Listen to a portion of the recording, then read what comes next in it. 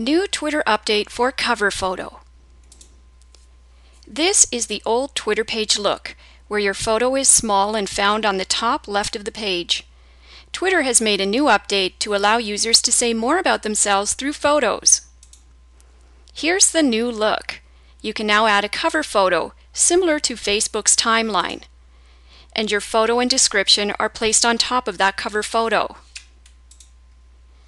To get the new look, go to your Twitter homepage and click on the Settings function found under the round gear icon. Next, click on Design on the left of your screen here. On this page, you can select a background for your page, which will end up looking like this. Scroll down and look for the Change Header button. Click it and browse your desktop for a cover photo you want to use. Landscapes and scenery work best, so choose a photo that's at least 640 pixels wide, but don't choose a larger file, larger than 5 megabytes. Click Save. Then scroll to the bottom of the page here and click Save Changes.